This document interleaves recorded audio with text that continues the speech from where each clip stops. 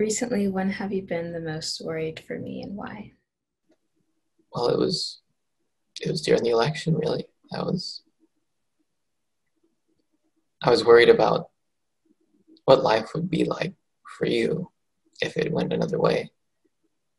And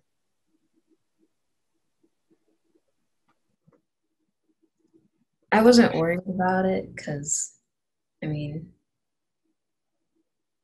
if it went a certain way, it got to a certain point, I would just make other plans. yeah, that's what worried me, girl. President Trump defiant in defeat, no concession since Thursday. President-elect Biden said a smooth transition is a matter of life or death. On Friday, the U.S. reporting yet another new daily record of infections. There is new hope tonight in the battle for a coronavirus vaccine. Which headline From around the world. do you think hits me the most? And why? These are good questions.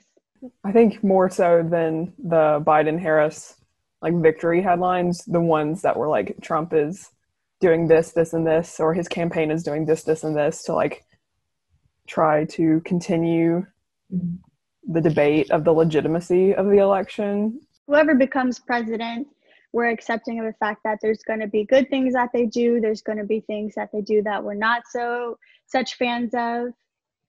The vaccine thing, I guess we were discussing it last week when all The six of Pfizer us were. vaccine. Yeah, you were pretty happy about it, I guess. Any videos or posts of the rallies of the anti-maskers getting together, I get goosebumps, but then I also want to vomit. There's so many things. You and I both understand that there's people in this world who believe the numbers in their latest bank statement get to dictate if they get to treat people like crap. So, so I think, any headlines that would have really hit you in the angry feels would have been anything to do with just crazy manic behavior from human beings. How do we see the world differently? And how do you feel that affects our relationship?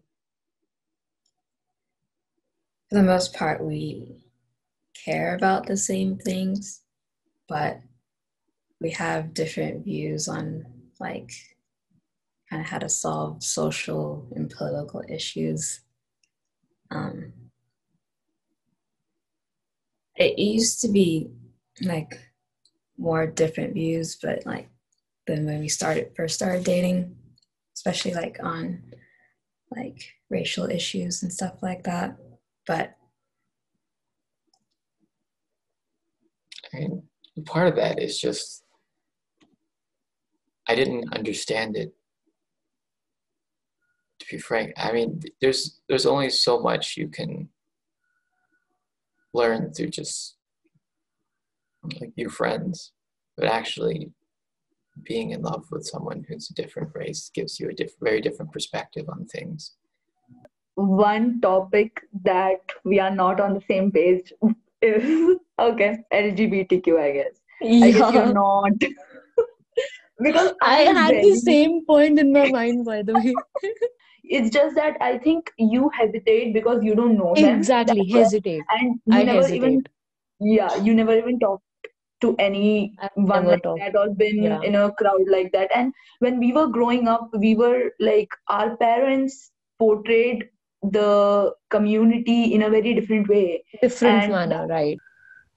What do you think scares me the most about the world right now? What doesn't? I don't mean this me. Here, you big chicken. Yeah. Anyway, yes, you were concerned about just all the sadness and the anger and the hurt that's in the world currently, and how there is no predictability or any stability in any of it. I think, that's how you feel.